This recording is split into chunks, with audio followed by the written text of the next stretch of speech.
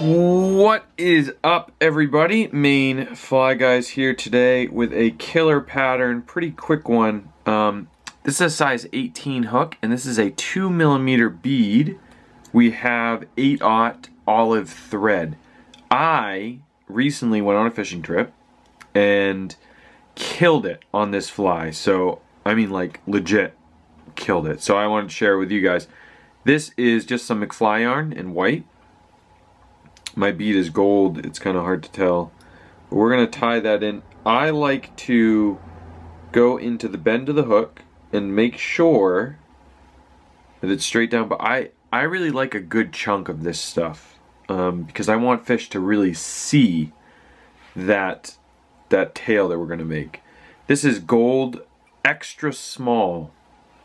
Just some wire, extra small. And then finally, you're going to tie in right on top. This is some smaller Flashabou. So I'm going to tie that in on the top side. Do my best to get that right on top. There we go. So we got a lot going on in this little area. And then what we're going to do is move forward. And one thing that I love about this pattern is it's really chunky. It's a chunky pattern, looks like a chunky pattern, fishes like a chunky pattern. It's really just great. So I'm going to do touching wraps. Alright, so here I have sort of finished my wraps. I bring this stuff right up to the head. That if you have any tag end for your Flashabou, boom, get rid of that. And yeah, so here, what I'm going to do is just get this right to the head, kind of out front and out back, just to make sure that it's really secured down. So now, I'm going to take that Flashabou, and I'm going to pull it forward. Come on.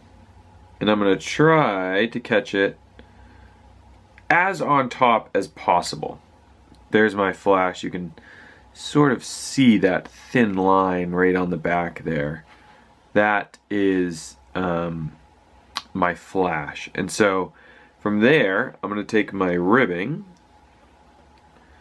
and I'm going to make 4 or 5 sections, whatever you have room for. Obviously if it's a bigger hook, you'll probably have more room. Then I'm going to come back, secure that. It's an extra small wire, so if you're using this extra small wire, please remember it's extra small. You don't need to tie it in like crazy. So I'll chop that off. Then what I'm going to do is I'm going to pull all this back. I'm going to secure it. I'm going to secure it, and then I'm going to do some wraps here. Now, this pattern that I was using is imitating a blue-winged olive emerger. And so for this front portion, I use sort of a gray dubbing, as this seems to be a favorite for blue-winged olive.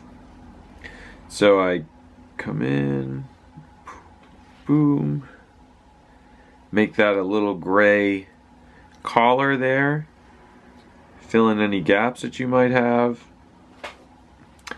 and then whip finish.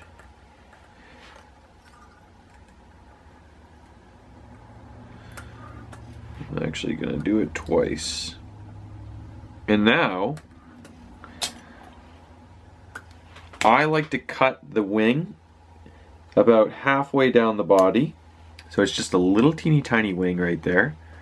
And then the tail, I want it to match. I want it to match in size. And so what we end up with is this beautiful little chunky buggy snack. And I don't like, see how it's kind of, there's some loose fibers down here? I do not like those, so I'll go through and either give them a quick sort of light just to get all those loose fibers out of the way, or I'll pluck them out. And that was just, see that flash? You can kind of see it there. That was an absolute killer. Size 18, just salmon literally couldn't stop eating this. I went through like 2 or 3 of them because they got so chewed up by so many salmon. So I don't really know what to call it. I don't know if there's a pattern that looks like it out there. There probably is, but this is it. This is my little fall salmon bug in Maine. So if you're chasing fall salmon in Maine, you must have this bug. You must. And that's it. I hope you enjoyed it. We just came out with some new podcast episodes, so please take a listen. It's called In the Film. You can find it anywhere podcasts are found. And we also are coming out with some new products, so please get into those new products. We're here to help you catch fish, and that's all I really want to do. So thanks for watching, everyone. Hope you enjoyed this simple little bug, and I hope it catches you a lot of salmon. Take care.